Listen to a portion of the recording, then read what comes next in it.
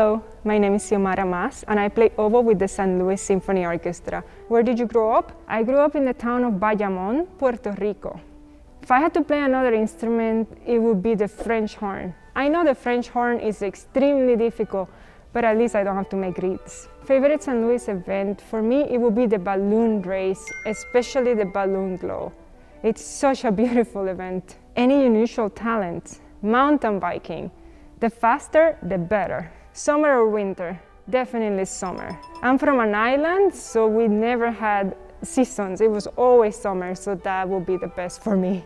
Guilty pleasure TV show? The Mandalorian.